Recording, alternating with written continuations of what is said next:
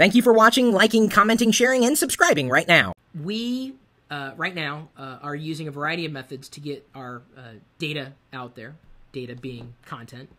And, you know, I'm using Canon Vixia HV40. I had to look at the little side thing just to get the name right. This was actually a gift. This camera is a gift from YouTube last year in conjunction with B&H Photo. They did something for some producers, and I was very happy about that. But I'm not using the microphone on board. This is a question we get kind of you know, frequently. People ask what mics that we use, and Matt Ryan had written an article, 4 obsolete technologies that defined audio production that you might take a look at, if only to have fun. You know, at one time, you'd have to carry around like a voice recorder. I don't know if people probably still buy these things, but why would you? Now you can get a smartphone app, if you even need an app, if it's not a native app, to record everything you need to record on your phone. In fact, most of the voice work that I might do for a brick film that, you know, people need help with, I'll just kind of dictate into my phone. And I use that, and the microphone on the iPhone, at least iPhone 4S, is outstanding. You know, I've got, right now, I'm using a Rode mic, which I did a review on a while ago. It's on a different setting, though. We had it going through we have it going through the camera. It was being attenuated, but this recording is not attenuated.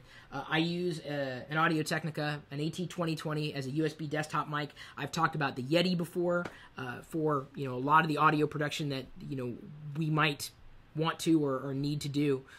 But when it comes to audio, some people cut their teeth on these things called reels.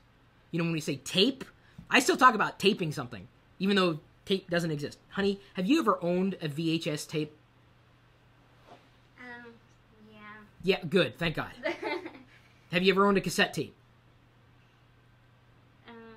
You're going to make me cry, aren't you? I barely remember. Barely remember. There's actually a photo going around. It says it has a cassette tape and a pin underneath it, and said, "Tell me the relationship." The answer to that is you'd have to stick the pin in and twist it around to either fast forward or rewind when you didn't have a controller. So Matt goes into talking about reel to reel, something called, and I had no idea this even existed, Fidelipack. Then, of course, the cassette and the phonograph. You know, audio is something that we take for granted, and some people, you know, have asked me in the past, well, Chris, what do you recommend for doing videos? And the number one thing that I recommend is having a good audio. And this is actually not my tip.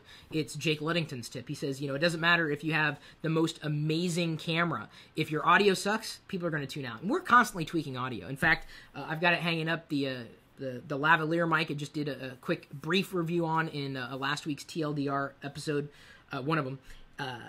We're not using that right now. I thought it'd be easier to try with the Rode so that I could, you know, I knew I was going to be facing this direction primarily. So audio technology continues to evolve. We're surrounded by it, but sometimes it's nice to know where we used to be. Because imagine 10 years from now where we're going to be with audio technology. I mean, it's constantly advancing. You know, we now have, it's kind of fun, unlimited tape. Laserdisc, someone at Blogotech. Do you guys remember any other classic audio formats? Laserdisc was really more for, I think, video, but certainly audio as well. I used to put tape over my cassette tapes to record over them and make mixtapes, because there was a little, it was like a hinge. It wasn't really a hinge. It was like a plastic tab that you would pop off, and that would make it write protected, so you couldn't actually record on the physical media. They still, I think, on DV tapes have those as well. My dad, oh, hang on. Oh, you guys are commenting too quickly. My dad can't find CD cassette players. Man, he needs an iPod. Oh, no doubt. Digital, it's all digital these days. Oh, TFPFP is Fireman Rich. Hi, Fireman Rich. One of in fact, I'm going to announce today, Fireman Rich, right now, is the Know Me of the Day. He participates on Twitter and Facebook and Google Plus and beyond. Great guy. Always got his eye out for good content. And he's really, really nice. A nice guy that you guys want to start following. Fireman Rich on YouTube. So let's see here. Cylinders. Oh! Yes, cylinders. Talk about old technology, right? That was my call for help blooper. That was part of the helpathon. I've talked about that a billion times, but I guess I can give you guys kind of a... This is an exclusive. I'm going to be on MSNBC's Caught on Camera show. They're going to do a behind-the-scenes of what happened that day. You remember the call for help blooper that went out where the old guy is holding on the cylinder and it breaks and it shatters and then he cusses? they're going to do a kind of a, it's not a reunion necessarily, but they're going to ask me, or they have, it's already been recorded, it's in the can. That's another industry term they used to use.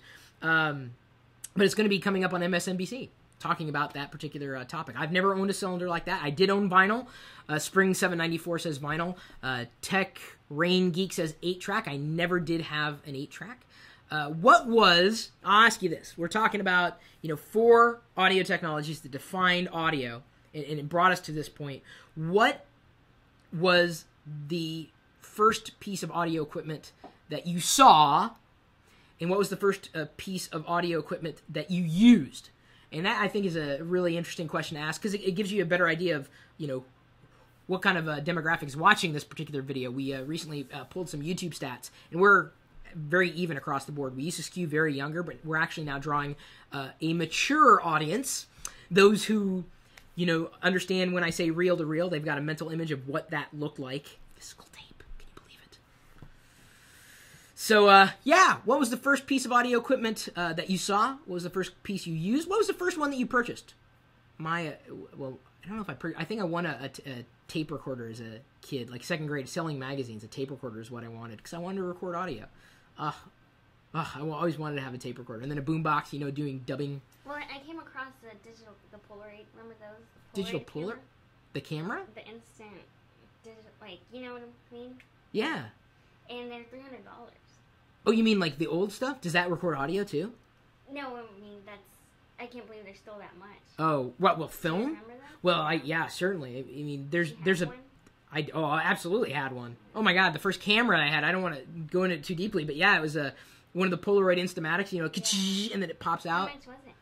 Oh, I don't know. I got it as a Christmas present. Oh, but you had to be so careful when you had to deal with physical media. Oh my God, this video is never going to end, because I could reminisce about this stuff all day long. So we'll pass it back to you for a response, and thanks to Matt for writing the article.